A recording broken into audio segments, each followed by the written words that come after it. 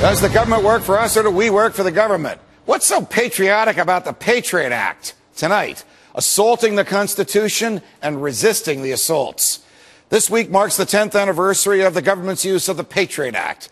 This hateful law, enacted in the aftermath of 9/11, with no debate in the House of Representatives and having been read by just 2 senators before all 100 voted on it, profoundly and directly assaults the freedom of speech, the right to privacy, and the Constitution itself. First, a little history. When we were colonists and the King of England was looking for ingenious ways to tax us, his advisors came up with the Stamp Act. It required that all colonists have a stamp on every official piece of paper in their possession. Thus, one needed to go to a British government office here in the colonies and buy stamps and affix them to all financial documents, legal documents, books, business correspondence, even pamphlets and posters that you plan to hand out or nail to a tree. Question: how did the king know if you had all these stamps on all these documents in the privacy of your home? Answer: Parliament enacted the Townshend Acts. These abominable laws permitted British soldiers to write their own search warrants. Thus, it was not uncommon for soldiers to knock on the door of a home and hand the occupant a piece of paper on which they had authorized themselves to enter the home, ostensibly to look for the stamps. This was the last straw. We threatened to secede from Great Britain. Parliament rescinded the Stamp Act. We seceded anyway. The king sent soldiers here to kill our soldiers and to take us back. We fought the revolution and we won. We wrote a constitution, and to it we added the 4th Amendment. That amendment mandates that only judges may issue search warrants, and they may only do so after the government presents to them evidence under oath of the likelihood of criminal activity on the part of the person whose papers and records the government seeks. You see, the framers, when they wrote the Constitution, were sick and tired of big government. And they wrote the Constitution to assure that no American government could do to Americans what the king had done to the colonists. Fast forward to 2001, and along came the PATRIOT Act. Incredibly, it permits federal agents, from FBI agents to Cousin Janet's goons, to write their own search warrants, bypassing the requirements of the 4th Amendment to the Constitution.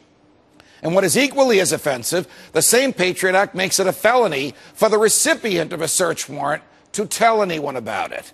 So under this law, when a federal agent hands you a self-written search warrant, you cannot tell your priest in confession, your spouse in the bedroom, your lawyer in confidence. You can't even tell a federal judge in a public courtroom that federal agents came calling. This is interesting and it's terrifying, because the colonists could tell anyone that the British soldiers came calling with their self-written search warrants. And the colonists did so often. They did it loud and they did it long. Well, we have a little good news on this front. Today's Washington Post reports that some Americans have not been taking this lying down. They're not only telling lawyers and judges that the feds have come calling, but they're actually challenging these self-written search warrants in court. In one famous case in Bridgeport, Connecticut, the FBI served a self-written search warrant on an 85-year-old volunteer librarian in her office at the public library and told her not to tell anyone about it. When she handed the warrant to her 75-year-old volunteer colleague, you can't make this stuff up, the feds pursued her for telling another person about the search warrant. On the eve of her federal trial, the federal judge in the case informed the lawyers for the government that the judge was about to declare the PATRIOT Act unconstitutional. Suddenly and without warning, the feds asked the court to dismiss the case against the, by then, 86-year-old librarian.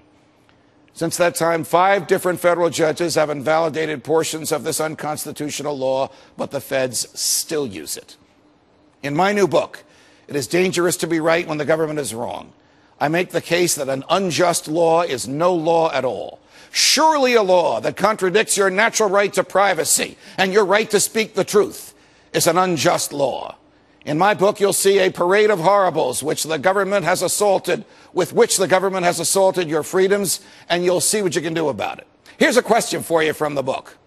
Do we have the obligation to obey unjust laws? Check out It is Dangerous to Be Right When the Government is Wrong for the answer. From New York, defending freedom, everybody